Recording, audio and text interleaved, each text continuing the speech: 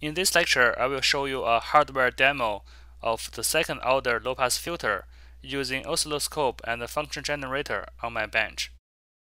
Here's a picture over my bench, including a digital oscilloscope by Regal, a function generator by HP, and a breadboard with both first-order and the second-order low-pass filters. Channel 1 is for input sinusoidal voltage.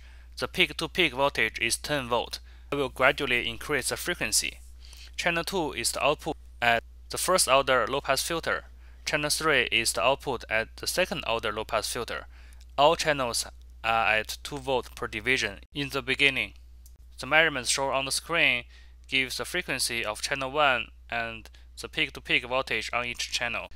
As you can see on the screen, when the frequency is 10 Hz, 3 channels are overlapping each other and have similar magnitude and zero phase shift. Now I will begin to increase the input frequency. You can rely on the reading of measurement as frequency 1 on the screen. Right now, the frequency is 100 Hz. As the frequency increases, you can see the difference between channel 2 and channel 3. At 1 kHz or above, the difference becomes more significant. The second-order low-pass filter in channel 3 has smaller magnitude and more phase lagging compared with channel 2. The reason has been explained in the previous lectures. As I gradually increase the frequency, you can see the difference between channel 3 and channel 2 becomes more and more significant, and the phase difference between channel 2 and channel 1 is almost 90 degrees. Now channel 2 and channel 3 are in 500 mV per division.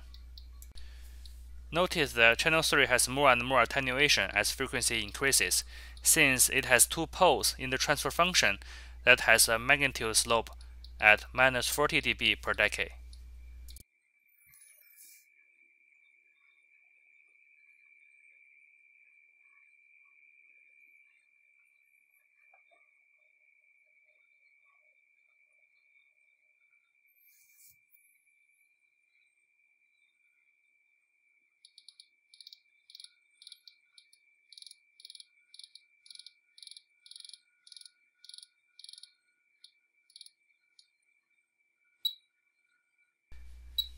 That's all for the demonstration of sinusoidal input voltage.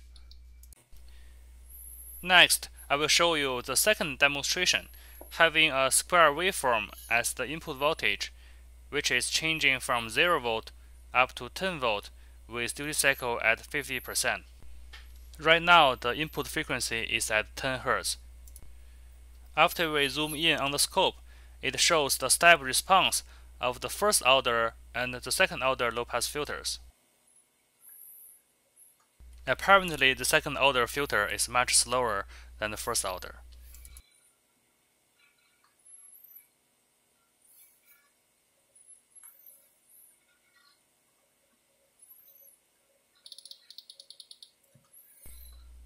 I keep increasing the input frequency. The low-pass filter becomes more and more lagging than the input, and it cannot follow the input change instantaneously. Channel 3 has more lagging than channel 2.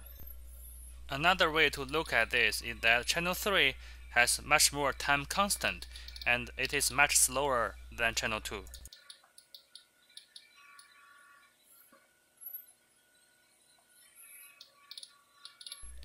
At channel 3, if the frequency is higher and higher, it has more and more attenuation at output.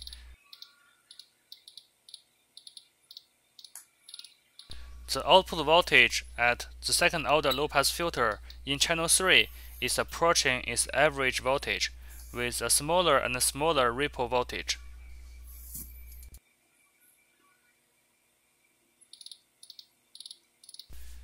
Apparently, the second-order low-pass filter is more effective in the filtering than the first order.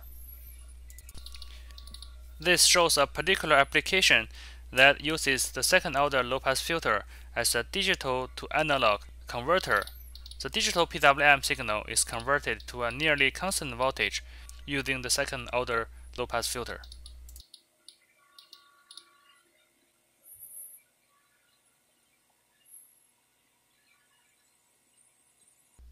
Thank you for watching the hardware demonstration. See you next time.